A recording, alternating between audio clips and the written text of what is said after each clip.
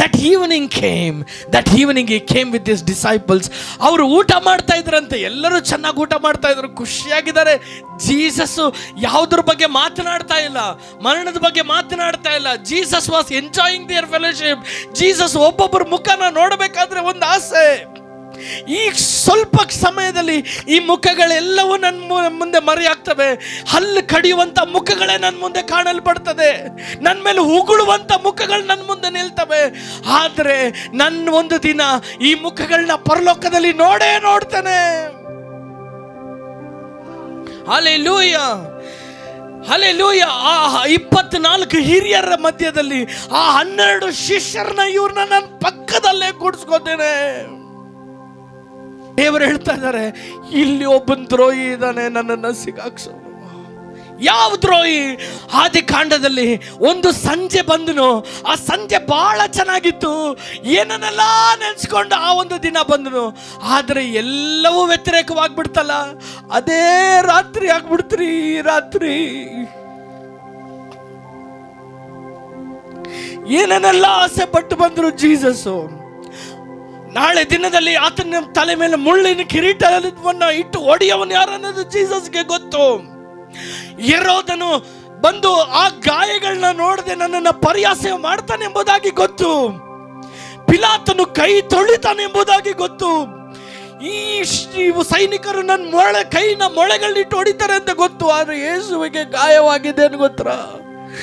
ಯಾರನ್ನ ಆಸೆ ಪಟ್ಟು ಆ ಸಂಜೆ ಮಾತನಾಡೋದಕ್ಕೆ ಬಂದ್ರು ಅದರಲ್ಲಿ ಒಬ್ಬನು ನನ್ನನ್ನು ಹಿಡ್ಕೊಡ್ತಾನಲ್ಲ ಅಂತ.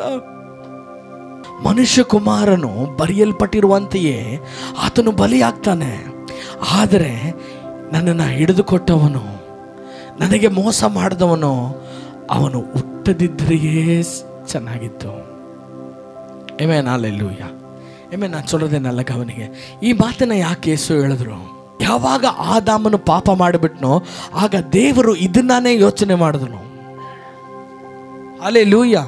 ಪಾಪ ಮಾಡಿದ ನಂತರ ಭೂಮಿಯಲ್ಲಿ ಪಾಪ ಹೆಚ್ಚಾಗ್ಲಿಕ್ಕೆ ಆರಂಭಿಸಿತು. ಜನರು ಒಬ್ಬರ ವಿರುದ್ಧವಾಗಿ ದ್ವೇಷ ಕೂಡಿಸೋದಕ್ಕೆ ಆರಂಭಿಸಿದ್ರು. ಆಗ ವಾಕ್ಯದಲ್ಲಿ ಬರೆಯಲ್ಪಟ್ಟಿದೆ, ದೇವರು ಮನುಷ್ಯನ ಉಂಟು ಮಾಡಿದ್ದಕ್ಕೆ ಪಶ್ಚಾತ್ತಾಪ ಪಟ್ಟನು. ಇವನು ಹುಟ್ಟದೇ ಇದ್ರೇನೆ ಚೆನ್ನಾಗಿತ್ತಲ್ಲ ಎಂಬುದಾಗಿ ದೇವರು ಅಲ್ಲೇ ಮಾತನಾಡಿದ್ರು. ಹಾಗಾದ್ರೆ ನಾ ಮಾತನಾಡ್ತಾ ಇರೋದು ಏನೆಂಬುದಾಗಿ ನಿಮಗೆ ಅರ್ಥ ಆಗ್ತದೆ ಎಂಬುದಾಗಿ ನಾನು ನಂಬ್ತೇನೆ. ಹಲ್ಲೆಲೂಯಾ. ಎರಡನೇದಾಗಿ ಏನು, ಯಾಕೆ ಅದನ್ನ ಯೇಸು ಹೇಳಿದ್ರಂದ್ರೆ, ಆ ನೋವು ಎಷ್ಟು ದೊಡ್ಡದಂದ್ರೆ ನೀವು ಹುಟ್ಟೇ ಇರಬಾರ್ದಾಗಿತ್ತು. ಹಲ್ಲೆಲೂಯಾ. ಮನುಷ್ಯ ಕುಮಾರನು ಬರೆಯಲ್ಪಟ್ಟಿರುವಂತೆ ಅವನು ಶಿಲುಬೆಯಲ್ಲಿ ಜಡಿಯಲ್ಪಟ್ಟು ಸಾಯ್ತಾನೆ. ಆದರೆ ಇವನು ಹಿಡಿದುಕೊಟ್ಟವನು, ಆಮೆನ್, ಅವನು ಹುಟ್ಟಿರಲೇಬಾರ್ದಾಗಿತ್ತಂದ್ರೆ ಏನು ಗೊತ್ತಾ? ಯೇಸು ಹೇಳ್ತಿರುವಂತ ಇನ್ನೊಂದು ಅರ್ಥ, ನಾನು ಆ ಮರಣಕ್ಕಿಂತಲೂ ಈ ನೋವು ನನಗೆ ತಡ್ಕೊಳ್ಳೋದಕ್ಕಾಗಲಿಲ್ಲ. Hallelujah.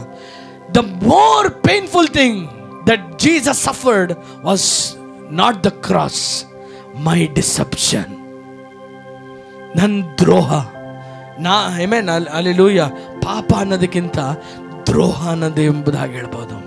ಯಾವಾಗ ಆ ಒಂದು ಸಂಜೆ ಒಬ್ಬನು ದ್ರೋಹ ಮಾಡದನೆಂಬುದಾಗಿ ದೇವರಿಗೆ ಗೊತ್ತಾಯ್ತು, ಆಗ ದೇವರು ಅವನನ್ನು ದಂಡಿಸಿದನು. ಆದ್ರೆ ಈ ಸಂಜೆ ಯಾವಾಗ ಒಬ್ಬನು ಆತನಿಗೆ ವಿರೋಧವಾಗಿ ದ್ರೋಹ ಮಾಡಿದನೆಂಬುದಾಗಿ ಗೊತ್ತಾಯ್ತು, ಆಗ ತನ್ನ ಶರೀರವನ್ನ ತಾನೇ ಮುರ್ಕೊಂಡು. ಹಲ್ಲೆಲೂಯಾ. ಎಷ್ಟು ಜನರನ್ನ ಹೇಳೋದಕ್ಕೆ ಅರ್ಥ ಆಗ್ತಾ ಇದೆ?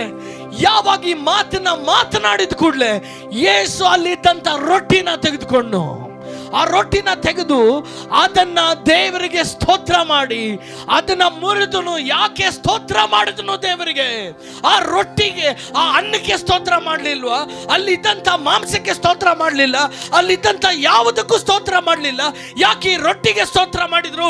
ದೇವರೇ, ನೀನು ಯಾವ ಒಂದು ಮನುಷ್ಯನನ್ನ ಕಳಿಸಿ ಸೈತಾನನ ತಲೆನ ಜಜ್ಜಬೇಕೆಂಬುದಾಗಿ ನೀವು ಆ ದಿನ ಮಾತನಾಡಿದ್ಯೋ, ಆ ರೊಟ್ಟಿಯು ಇದೆ, ಅದಕ್ಕಾಗಿ ಸ್ತೋತ್ರ.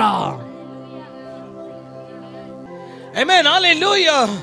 4,000 ವರ್ಷಗಳಾದ ಮೇಲೆ ಏಷಾಯ ಪ್ರವಾದಿಯು ಮಾತನಾಡಿದ ಪ್ರವಾದನೆಯು 700 ವರ್ಷಗಳ ನಂತರ ನಡೆದಿದ್ದನ್ನ ಇಂದಿಗೂ ಕೂಡ ಭ್ರಮಿಸಿ ನಂಬಲಿಕ್ಕಾಗದೆ ನೋಡ್ತಿರುವಂತ ದೇವ ಜನರೇ, 4,000 ವರ್ಷಗಳಾದ ಮೇಲೆ ಒಂದು ಪ್ರವಾದನೆ ನೆರವೇರ್ತದೆ. ಆ ಪ್ರವಾದನೆ ಏನಾಗಿತ್ತು?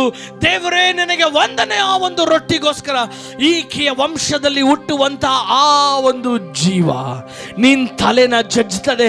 ದೇವರು ಏನ್ ಮಾಡಿದ್ರು? ನಿನ್ನೊಂದಿಗೂ ನನ್ನೊಂದಿಗೂ ಇರುವ ಮಧ್ಯದಲ್ಲಿರುವಂತಹ ಆ ಸಂಬಂಧ, ಮುರಿದೋಗಲ್ಪಟ್ಟಿರುವಂತಹ ಈ ಸಂಬಂಧ, ಮಧ್ಯ ಬಂದಿರುವಂತಹ ಈ ದ್ರೋಹವು, ಇದೆಲ್ಲ ಅಳಿಯಲ್ಪಟ್ಟು ನೀನು ನಾನು ಒಂದಾಗಬೇಕಂದ್ರೆ, ಈ ಸಂಜೆಯ ಸಮಯಗಳು ನಮಗೆ ಸಂತೋಷದ ಸಮಯಗಳಾಗಿಯೇ ಉಳಿಯಬೇಕಂದ್ರೆ ಈ ರೊಟ್ಟಿ ಮುರಿಯಲ್ಪಡಬೇಕು.